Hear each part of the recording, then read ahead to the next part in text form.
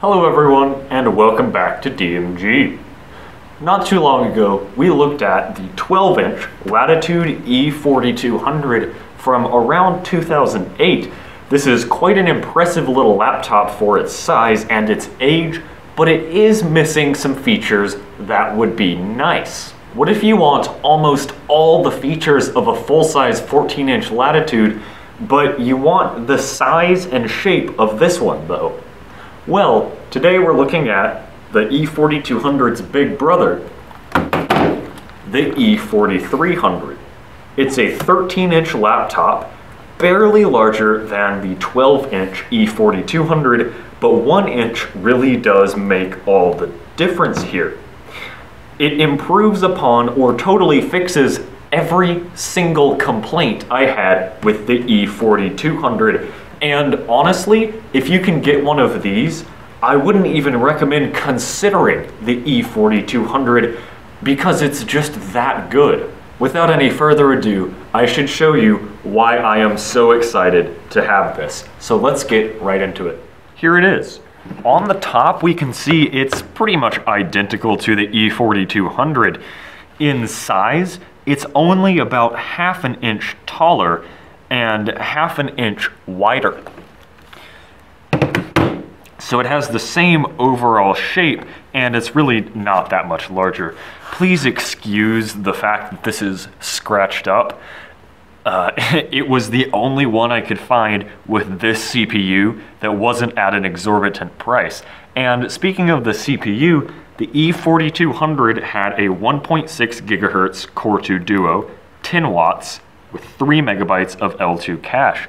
The CPU in this laptop is a significant improvement, one of the most significant improvements this laptop has to offer over the E4200.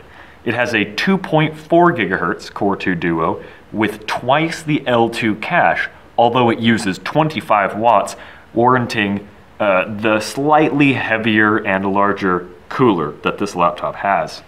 When it comes to I/O, this laptop has all of the ports of the E4200 plus a few more. Here's our hardware Wi-Fi switch, which is always good to have, USB 2, IEEE 1394, headphone, microphone, express card, and an optical drive. Didn't mean to turn that on. On the front, we actually have an SD card reader.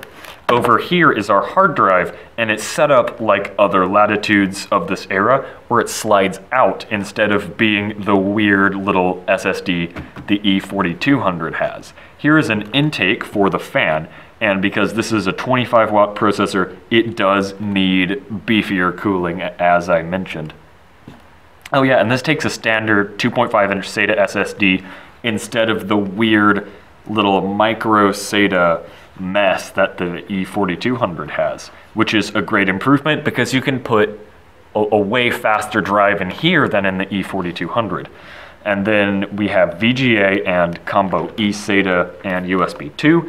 Here's your charger. Here's your Ethernet port. And before I forget, the reason I bought it with this processor is it's the fastest one that you could get in here. It is a Core 2 Duo P8400 for anyone wondering.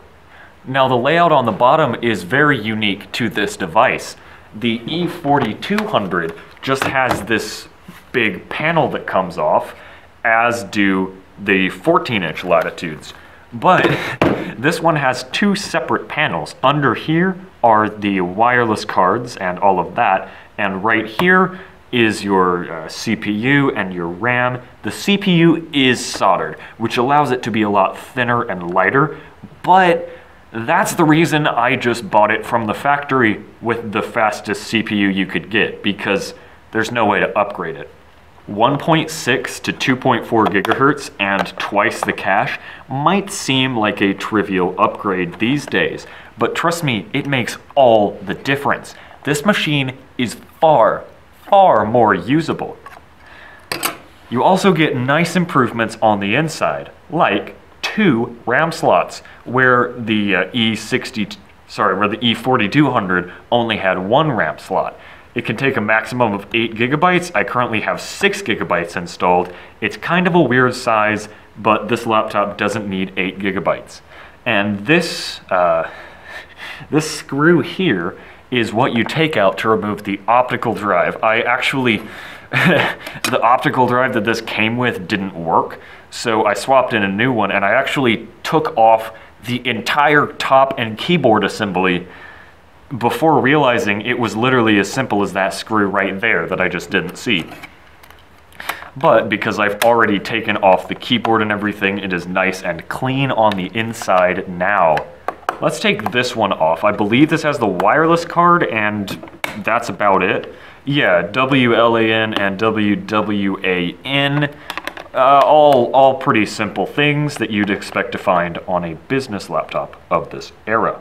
Now this laptop has tons of small yet significant quality of life improvements that make it a far better choice than the E4200 in my opinion, if you don't mind having a 1-inch larger laptop, that is. For example, you get a point stick and the second set of touchpad buttons.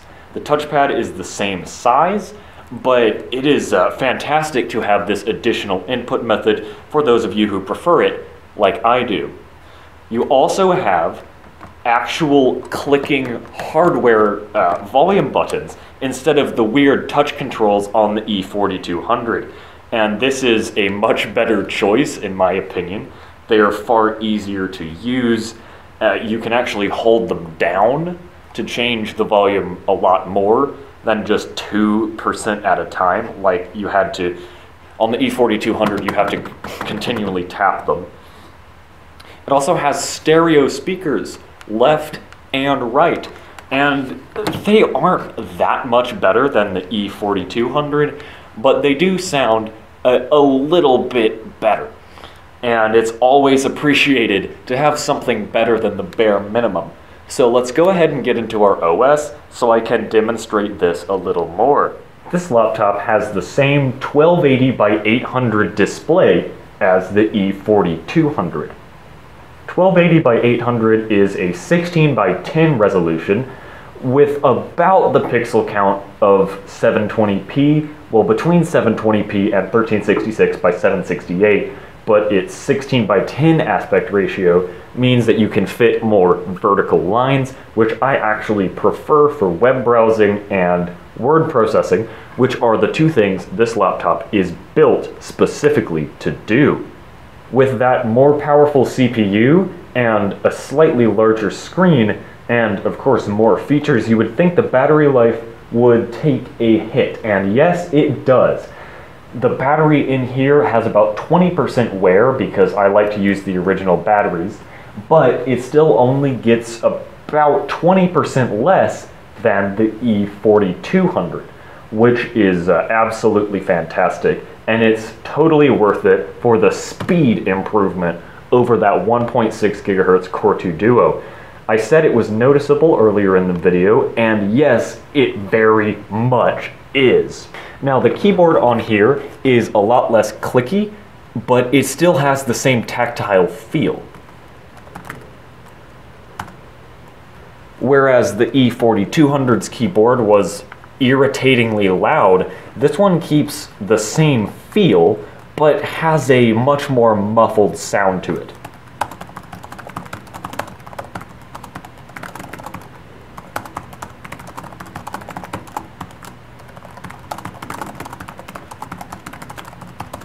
You also get a webcam up here on the bezel. Hello, here I am. And it's actually a pretty decent webcam. I don't know how many megapixels it is. Will the camera app tell us? It is a 1600 by 1200 1.9 megapixel webcam, which honestly is totally sufficient for video calls. I've seen new laptops that look worse than this, from like 2016, 2017, etc. So it's a good laptop, and I do quite like it. I cannot state enough just how much better the speakers on the E4300 are compared to the E4200. The E4200 single speaker is so terrible that it's hard to understand dialogue in a Zoom call, but the E4300 stereo speakers are crisp and clear given the laptop's small size. Now they still don't sound particularly good, but it's so much of an improvement. With more standard components like an optical drive and a regular SATA SSD, nice features like stereo sound, a webcam, a better ambient light sensor, and a point stick on the keyboard, and a faster processor, and more RAM upgradability. This takes everything that, you know, I complained about with the E4200 and fixes it. I will actually say that this is my favorite of the Latitude laptops I own. And yes, that's shocking. I own some pretty awesome Latitude laptops, but this one, it's slim shape, it's good battery life, yet all of the features of a 14-inch model, although a few fewer ports, makes it pretty irresistible. So if you can find one of these for really cheap, whether for, you know, actual use or just a hobby machine, I definitely would recommend picking this up. The funny thing is I actually got it for about half the price of the E4200. I paid like 50 bucks for the E4200. But anyway, that's it for this video. Hope this was interesting, hope you guys enjoyed, and hope to see you next time. As always, gonna have some Latitude related content coming up, so if it interests you, stay tuned. See you next time.